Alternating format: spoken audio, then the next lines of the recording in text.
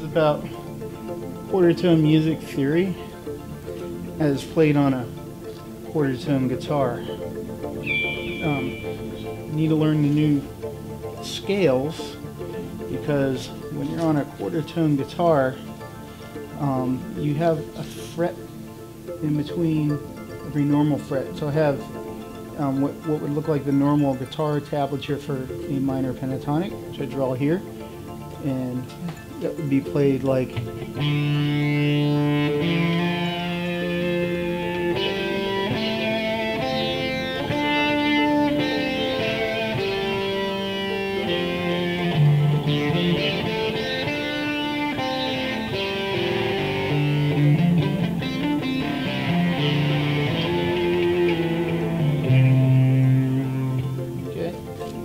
And I'm left-handed, so I'm drawing the way a right-hander would normally look at it. So, root note of a pentatonic scale, the minor third up one string, and it would be a fourth up from the root note, fifth up from the root note, seventh up from the root note, octave. Okay.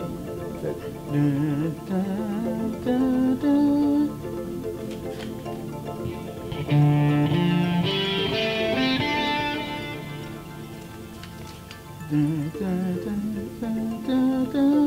Alright, so what quarter tones are good for is for adding in some new stuff into the scale repertoire. Where you don't really have scales anymore so much as you have gluing together little pieces of scales. Okay, minor diatonic scale. Normally you're doing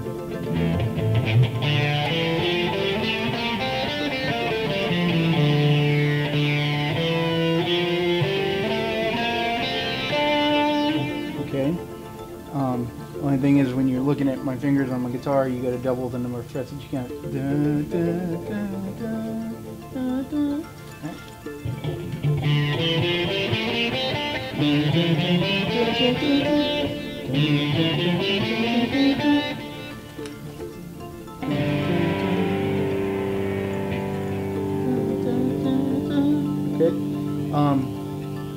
So what you'll notice, there's a whole tone. You go a whole tone down from octave to get your seventh, and a whole tone up to get your, they would call that a major second, right, which is a whole tone. Whole tone, in other words, a major second. So you got.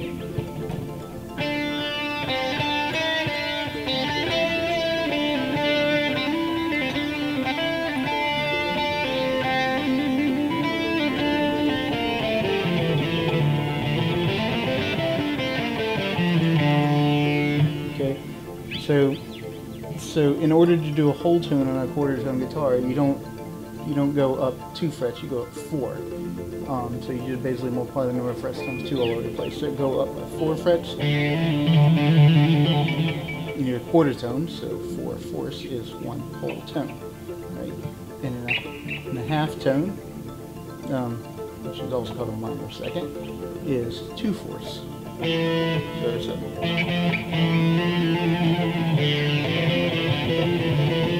you got 2 fourths that you go up by, and you got 4 fourths, and we'll get to 3 fourths in a little while. What that means, that's the whole reason you get a quarter tone guitar. Okay, so that's minor diatonic scale. Phrygian pattern. That's where you go up a half tone from octave down a whole tone, right? So the pattern.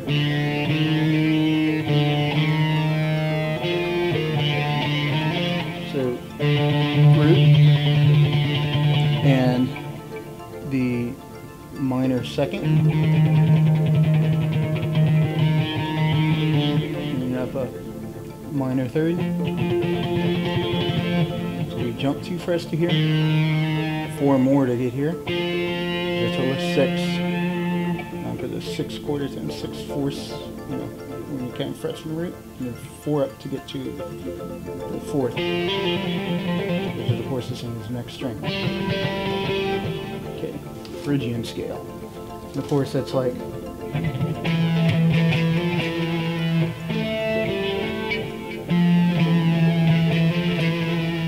stuff like that. Okay. Dorian is essentially a minor scale where you go up. The note that used to be here moves up a half tone. So from the fifth, you go a whole tone.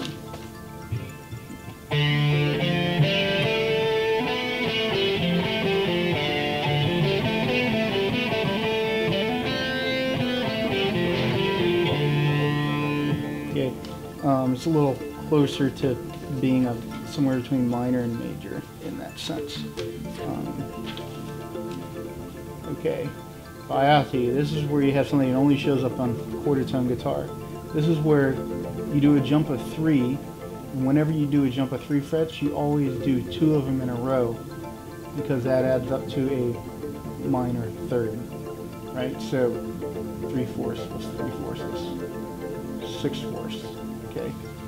And this gives you a unique sound, very much a common kind of sound in Arabic music, although they tune things a little more finely than quarter tones, but this is a very good first step.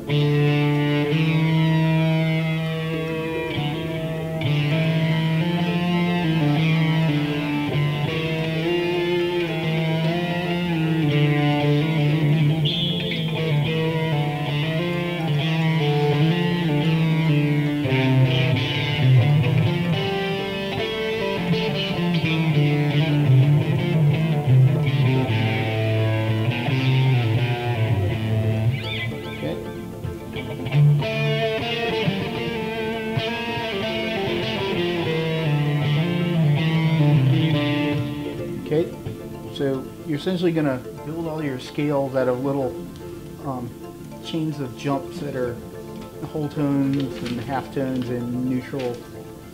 I guess I'll call them neutral tones. So the pattern is going up 2 whole tones and being a major third.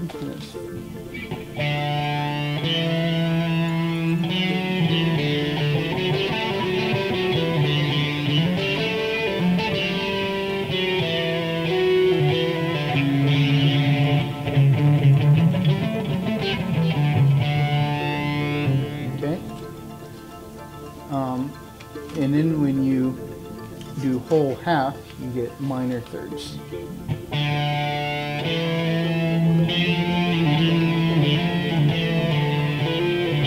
can do that anywhere on the fretboard. And go up 4 frets for your whole tone, and 2 tones for your half tone. And so your scale will be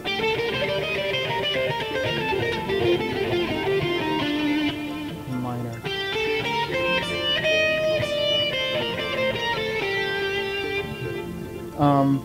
Notice I'm not really paying attention to the whole scale. I'm only paying attention to like the bottom half of it, because the whole idea is you don't really have scales when you're doing quarter tone stuff. You string together lots of little short scales, only 2-3 notes long. So a classic example, this is the one where you start on the root, skip 3 frets again, skip 3 frets twice.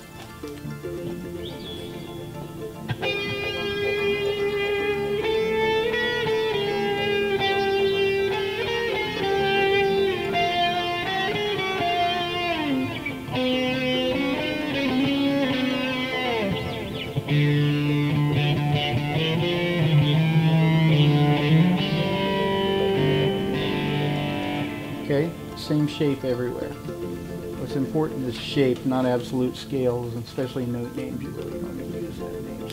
Okay, so this is an example of a scale where I jump up a whole tone, jump up a half tone, and then jump up another minor third, and then another neutral third, and yeah, whole tone, neutral, neutral. So that's and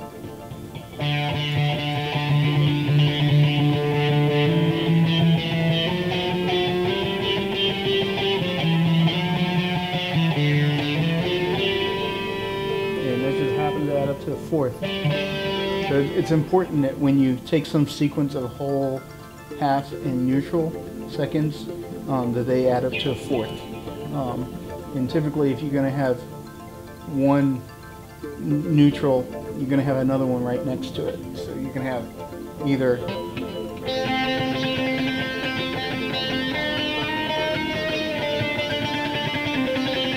jump up 4, and you have 6 frets left, and you have multiple ways that you can split it. You can do 2 and 4 like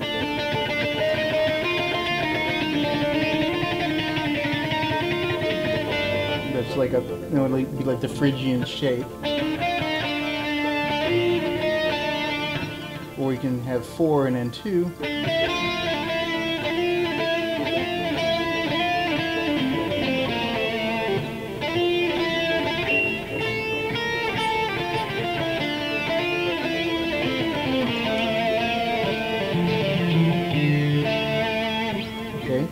Or you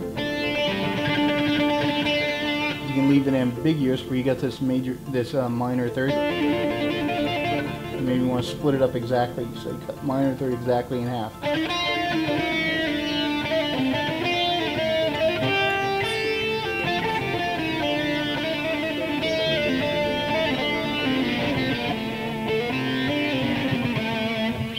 Okay, so the whole reason the minor third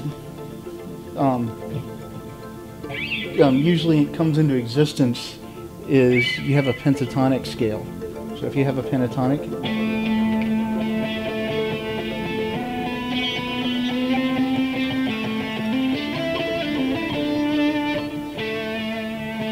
and then you jump up a sixth.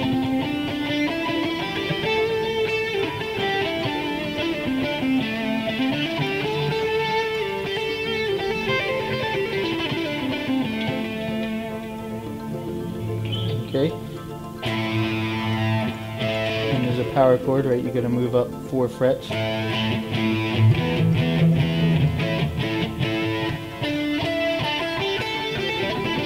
you got a whole tone and a whole tone and a whole tone on 3 different strings.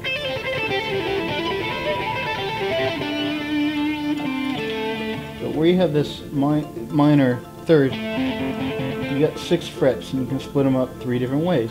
You do the Phrygian type of split, which is, or you can do the minor scale type of split, where you get the bigger one on the bottom.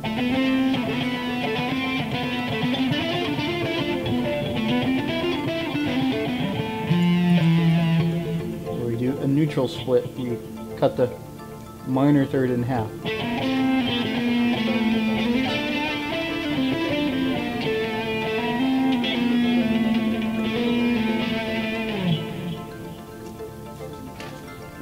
Last one for here. Okay, so the whole point is you basically have a pentatonic chord that's a skeleton that everything is based around.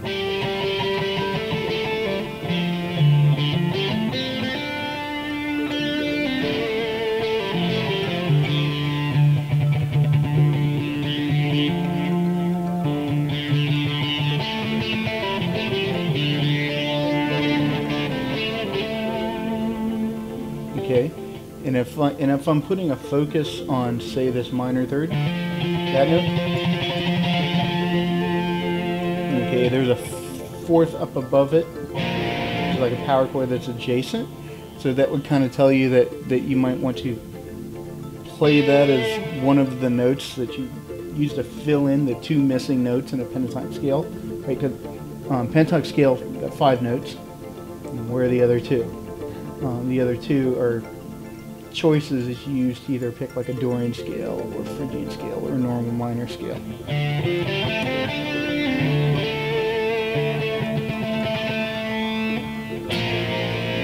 Okay, so in that case, I have the 5th. It shows a minor 6 by going up a half tone. And of course that matches up with the minor third below it, so it emphasizes it.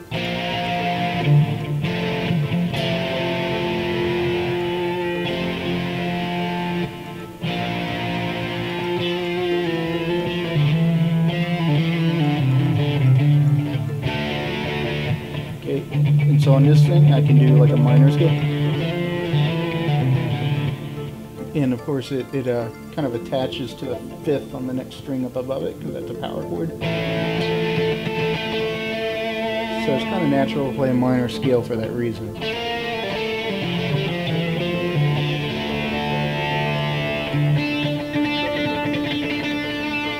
Of course, you could go up a whole tone.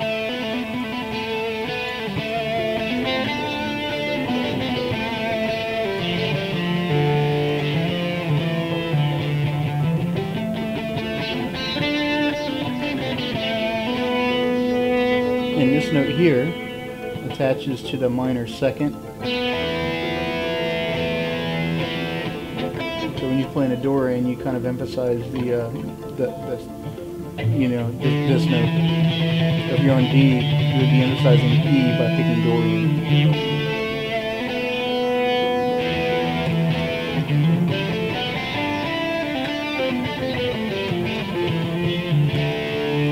Okay, and a Phrygian.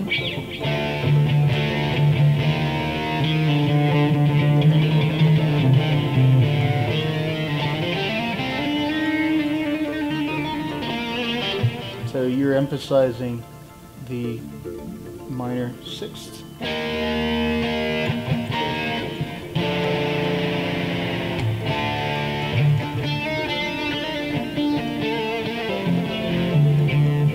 Say that you want to only emphasize the pentatonic chord, but you don't really want to match up with anything else. That's where the neutral thirds come in.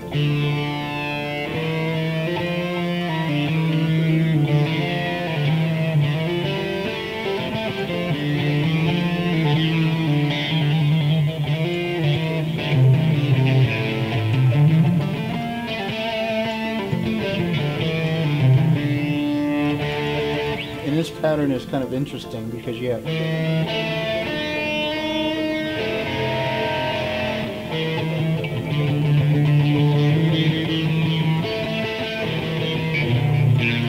so this one here. So if you start with almost like a Phrygian scale, and on the next string you do the neutral, so minor 2nd. Next string up, you do neutral 2nd, and up here you do major 2nd. So you're basically moving it up 1 fret when you go up 1 string. So you go.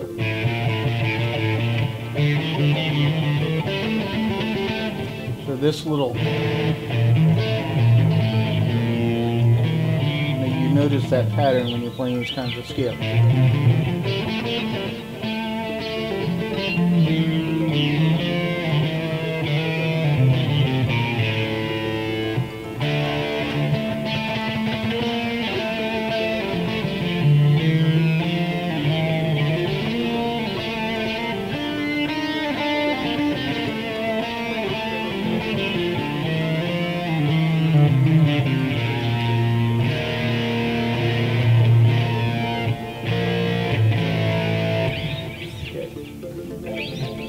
So that gives you a lot more scales to work with.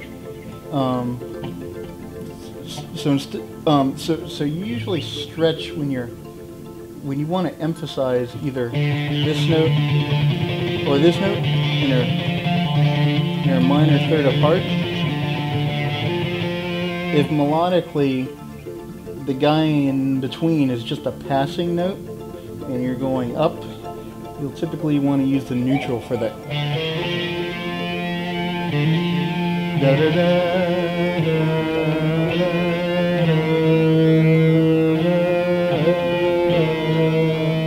da, and if you're going to go back down, but you go up a little bit, you only do the normal, Phrygian type of 2nd, because you're going to go back down to C. Because what you're doing is you have another minor 3rd interval from here to here. It would be from C to E flat.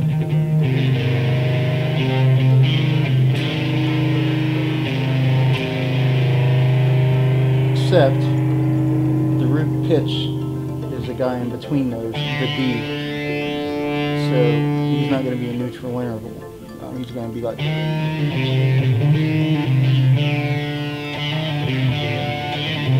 Yeah, so that's the kind of stereotypical phrase, right?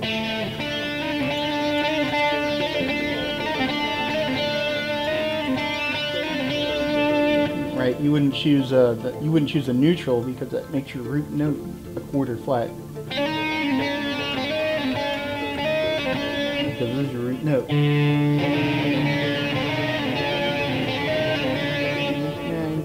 you wouldn't really do that unless you're basically modulating into this. So as soon as you hear that neutral second, that either means you're emphasizing the guy that's down here or the guy that's up here. Because you're either gonna start on this one or start in this one. You know, start or end on both these guys, and this guy in the middle is kind of like a passing note. All right.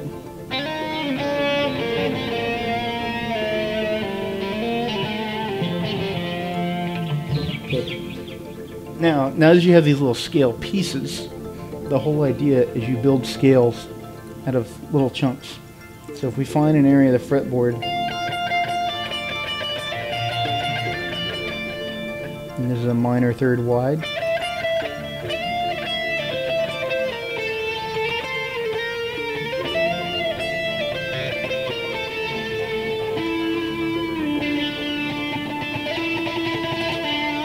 so from here,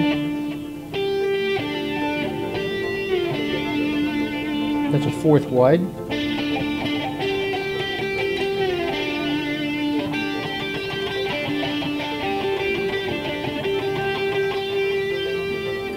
Okay, but normally, you know, like when you're on a guitar, you can span, you know, 4 or 5 frets. So you typically want to play within a minor third.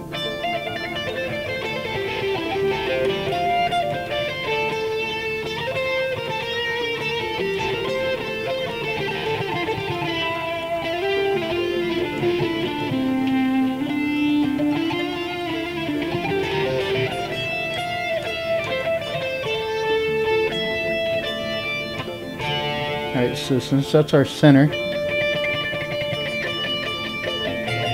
that's a third above it, we may want to make this guy neutral to emphasize the pentatonicness of it.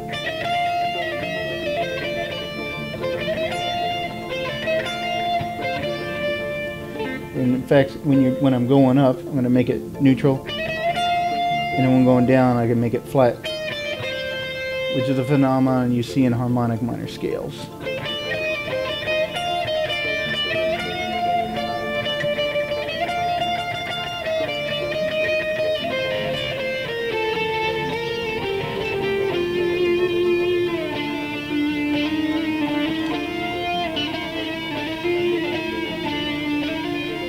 Neutral, Phrygian, and sometimes I just want to make it minor because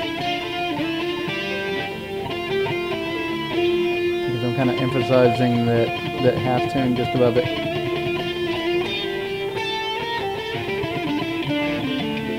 And I'm going to end the video before it's too big to upload in the first place. Maybe make a part 2 if I have to.